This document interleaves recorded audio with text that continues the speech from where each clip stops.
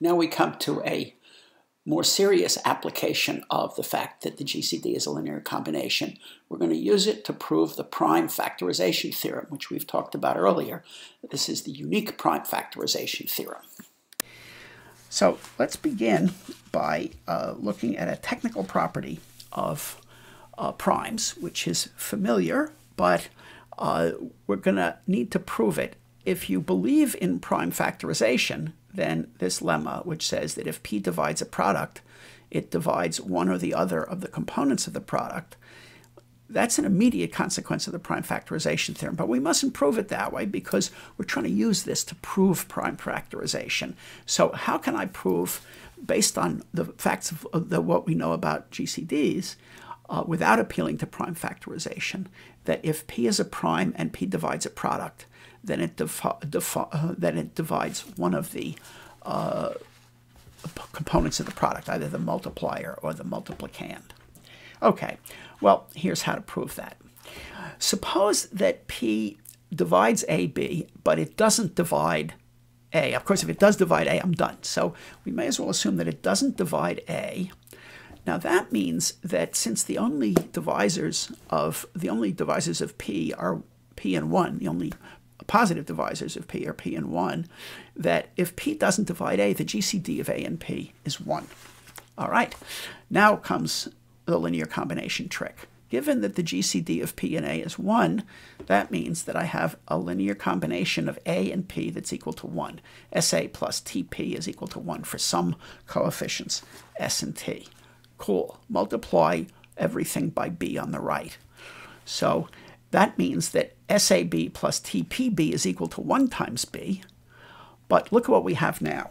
The first term on the left is something times AB, and P divides AB. So that first term is divisible by P. The second term explicitly has a P in it, so it's certainly divisible by P. So the left-hand side is a linear combination of multiples of P, and therefore itself is a multiple of P, which means the right-hand side is a multiple of P, and the right-hand side is B. So sure enough, P divides B. We're done. A very elegant little proof that follows immediately from the fact that you can express the GCD of two numbers as a linear combination of those numbers.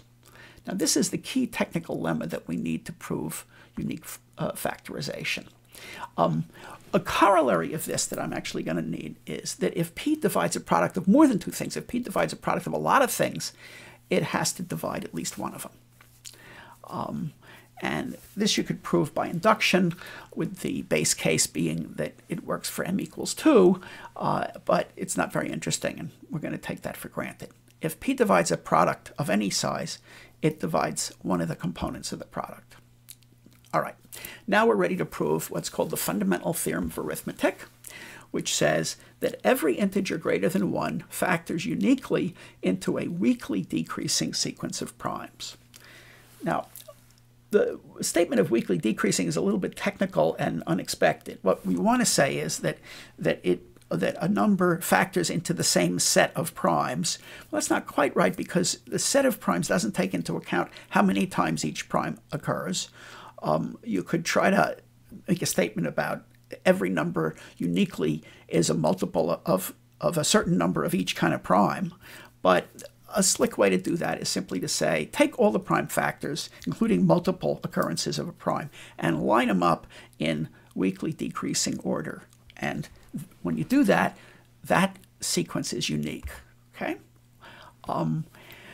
This fundamental theorem of arithmetic is also called the prime factorization theorem, and here's what it says when we spell it out without using the words weakly increasing or weakly decreasing.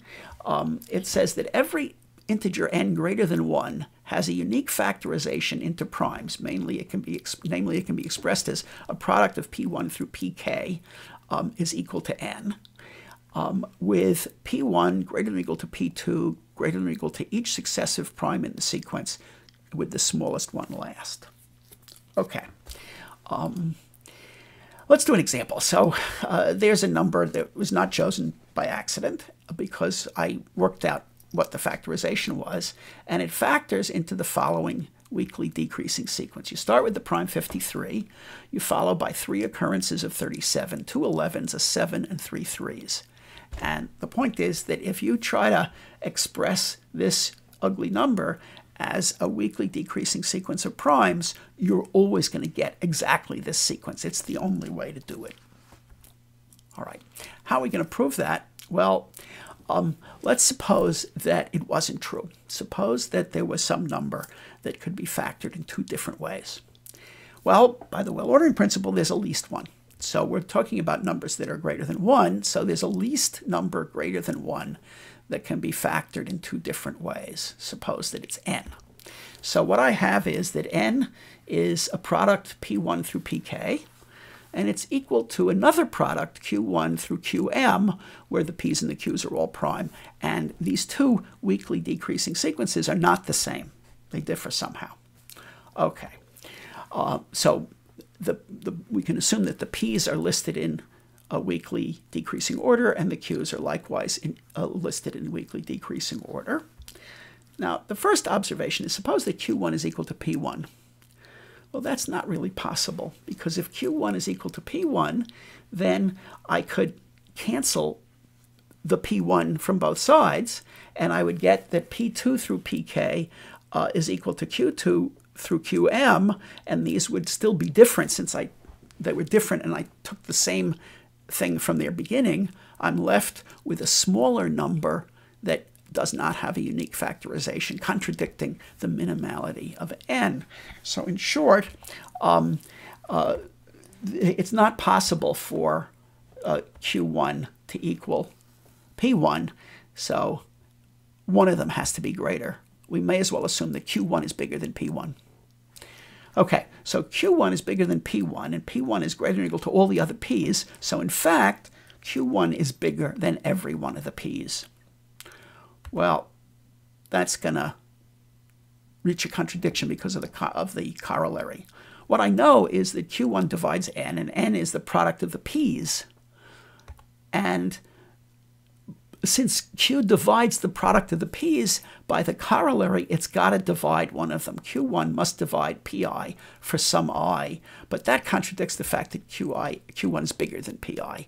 That's not possible for the smaller number to divide, the larger number to divide the smaller number. And we're done. And we have proved the unique factorization theorem.